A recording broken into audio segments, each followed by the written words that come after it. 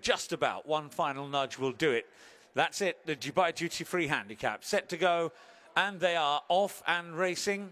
Jumping away, Billy Joe just needing scrubbing along down the near side in the very early stages of the contest, where Holcomb Bay shows some good speed together with Bosch and Just Call Me Pete up with the pace as well. Just in behind them, Billy Joe's responded.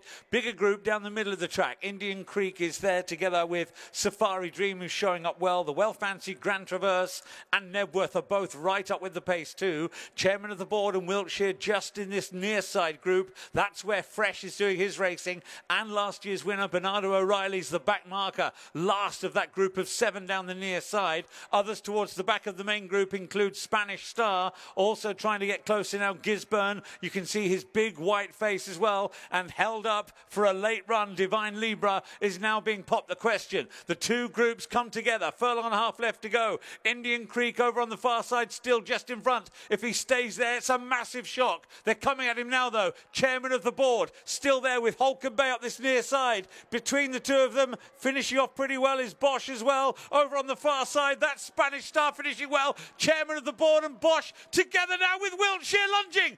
Wiltshire, chairman of the board, and between the two of them was Bosch. Thrilling finish, and Spanish Star over on the far side also finished well. Judge required here for race 2.